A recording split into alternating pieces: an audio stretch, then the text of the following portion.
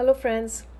Today I'm going to talk about the remnants of the rocket launched re entering the Earth's atmosphere and why this is causing so much of anxiety all over the world. On April 29th, a Chinese Long March 5B rocket launched the core module of China's upcoming space station Harmony of the Heavens. After the core separated from the rest of the rocket, it should have followed a predetermined flight path into the ocean.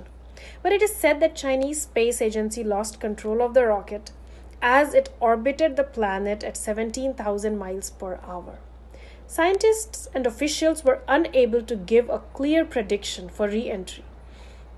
There are responsible standards for the re-entry of space debris. Space stations all over the world routinely fire their engines to target re-entries over the ocean or large water bodies to ensure debris don't land on populated areas. The possibility that debris from the rocket could strike a populated area had caused anxiety and led people around the world to track its trajectory for days. NASA Administrator Bill Nelson said in a statement, "Spacefaring nations must minimize the risks to people and property on Earth of re-entries of space objects and maximize transparency regarding those operations." China calls it Western hype and not worth panicking about. They said it is common for rockets to burn upon re-entering the atmosphere.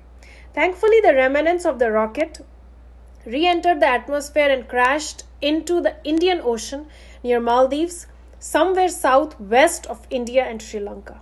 In the past also, we have seen debris from space crashing on Earth.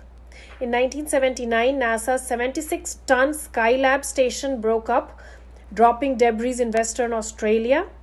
Thankfully, no one was hurt. Similarly, in 2020, China's Long March 5B rocket fell into the atmosphere, ultimately landing near the west coast of Africa. Hopefully, in future, we will see more responsible space behavior. Thank you.